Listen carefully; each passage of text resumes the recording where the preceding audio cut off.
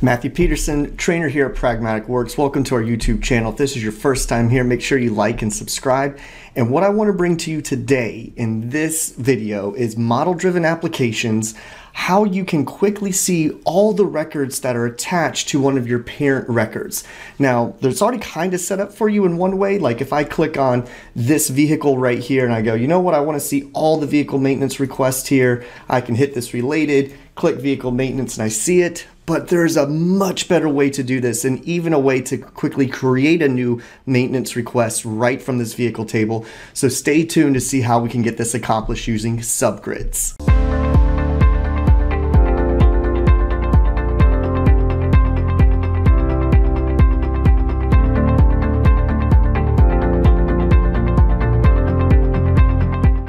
Alright, so let's see how we can make this a little bit better using a control that is called subgrids inside of your model-driven applications. So again, the idea here is I've got these vehicles, I'm doing maintenance to keep track of all these things. I actually do this for my vehicles that I have at my house. And I want to quickly be able to come into a vehicle and look at all of the maintenance requests that are associated with it, which is fine. I have this nice little associated view, but I want to make this a little bit better and a more unique feel to it. So here's what we can do. I'm going to go back over to this table that I have in my solution. I'm going to go to my vehicle table. Now in my vehicle table, I'm going to head on over to the form section. And I'm going to go to my main form here. And what I want to add in here is when we go to look at these records, instead of this related dropdown, which is pretty cool, I want to add in a cooler control. So the first thing I'm going to do is I'm going to add in a component. I'm going to add in this nice little one-column tab. And I'm going to give my tab a new name here. And I'm just going to call it All Maintenance Records, like so. So all maintenance records that I have right here. So now inside of this, what I want to put in is a control called a subgrid. And what a subgrid allows you to do is it allows you to see related records from another table. Or you can see all the records from another table if that's your choosing. But typically, we only want to see those related records. So watch how easy this is. So I'm going to choose subgrid. And then I'm going to choose, okay, I want to go, I'm on my parent record, which is the vehicle. I want to see all the related maintenance requests from there. So I'm first going to check right here to my show related records.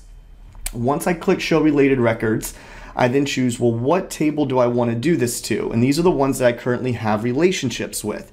And so mine is going to be on my vehicle maintenance table. So I'm currently on the vehicle table. I want to see the related records from the vehicle maintenance.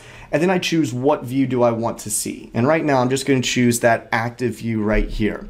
So once I hit done, this is going to add it in here for me. We'll give it a second. And then I'm going to hit save and I'm going to publish, and we're going to go back out to my application with this new modification and see what this is now going to allow me to do. So I'm going to hit publish here. And once I hit publish, and again, the control looks like it didn't show up here. Every once in a while, it won't show up. If you click back and come back into it, it's a little bit of a bug. But once I go and play the application, we'll see it here in a second. So I'm going to refresh this. And in a second, notice here, here's my all maintenance records tab that I just created. And so again, on my vehicles, I have two separate vehicles, my Volvo XC90, my Buick Verano. I have all these different maintenances. I have two maintenances for this XC90 and two for the Verano. But watch this now. This is what I like about subgrids. When I click on vehicles and I go into my XC90 here, if I click on my all maintenance records, notice this nice little subgrid. This is now bringing me all the maintenance records that were attached to my Volvo XC90, and this is a view, and I just chose to use my active view, and it's now displaying this view here for me. Now, what can I do with this view? Well, there's a few things. One is I could change the design of this. So I'm going to come back to my information form. I'm going to click back to get out of it. I'm going to go back inside of it, and this time when it reloads, it should have that separate control in here that I can make some modifications to.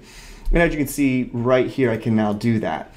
So the first thing I would do is I'm going to select this new section up here, and I'll do something like maintenance, or I wouldn't even have to put anything in here if I don't want to. So I'll put maintenance on there, it changes.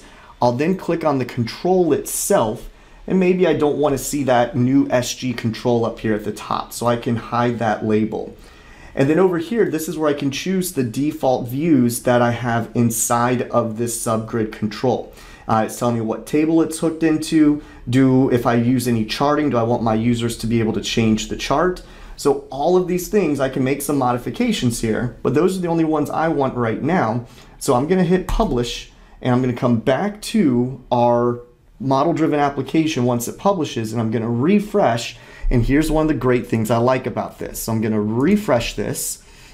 So now I see over here on my all maintenance records, I see my records. So now I can easily get from one to the next. So if I want to go look at this maintenance record, maybe I need to make a modification, I can click on it. It takes me to vehicle maintenances, and I can make whatever modifications here. So instead of $98, I'll say it was $54.32.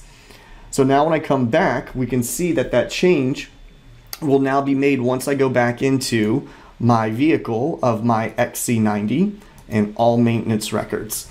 So the next thing, and there's that 5432 number that's changed, but here's what's also great about this. From the subgrid, if I'm on my Volvo XC90 and I'm like, hey, I need to put in a new maintenance, I don't have to come back over here and click on vehicle maintenances. Instead, I can do it directly from my subgrid. So I can click add new vehicle maintenance. It takes me directly here. I could come in here, put in a random vendor. So we'll go with the ski house, pick a random date, 54368, whatever the case might be, $21.32, looking good. And then I hit save and close, and notice it's added right back here into the subgrid control. I like this better than the related dropdown and just saying, let me see all the vehicle maintenances attached to it. This is a predefined associated view that comes with your Dataverse tables, which we could go and modify ourselves, but my users might not know to hit the related dropdown to get to a related table. That's why I like to put a one column tab up here to put it right there so my users don't even have to think about it. So that is a really easy control that you can add into your model-driven applications. I like to use it. I think it's got great ease of use and flexibility. So if it's something you didn't know about, hopefully you can add these into your own MDAs. If you like this video, make sure to hit like and subscribe. And if there's anything we can do at Pragmatic Works to help you with any of your business needs, please let us know. All of our contact information is in the comments below. Hopefully you enjoyed. If that's the case, I'll see you in the next one.